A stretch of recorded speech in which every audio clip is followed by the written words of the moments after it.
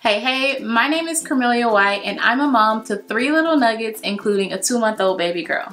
Today on behalf of Baby Center and Dr. Brown's, I'm going to be sharing with you my pumping routine. As an exclusively pumping mom, my pumping routine is crucial. But before I get into when I pump and how long I pump, first I have to share the most important piece, and that is my Custom Flow Double Electric Breast Pump by Dr. Brown's.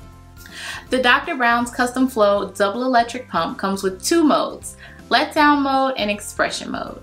You can customize the settings in each mode to ensure that you have the perfect pumping session every single time.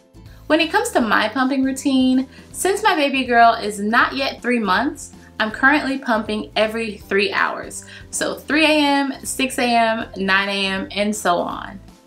Before I get started in a pumping session, I first come to my pumping station to ensure that I have everything I need. Thankfully, my Dr. Brown's Custom Flow pump has this stretchy storage all around the outside, so I already have my bottles ready to go and my tubing is typically stored in the back. I typically keep a pumping bra inside of my pumping station, so I go ahead and put that on and I'm ready to start pumping. Once I'm all hooked up and ready to go, I turn on my Dr. Brown's Custom Flow pump and select letdown mode. Letdown mode stimulates a letdown by mimicking baby's aggressive suckling pattern. Once I've had a letdown, I then switch over to expression mode, which mimics baby's more relaxed feeding pattern.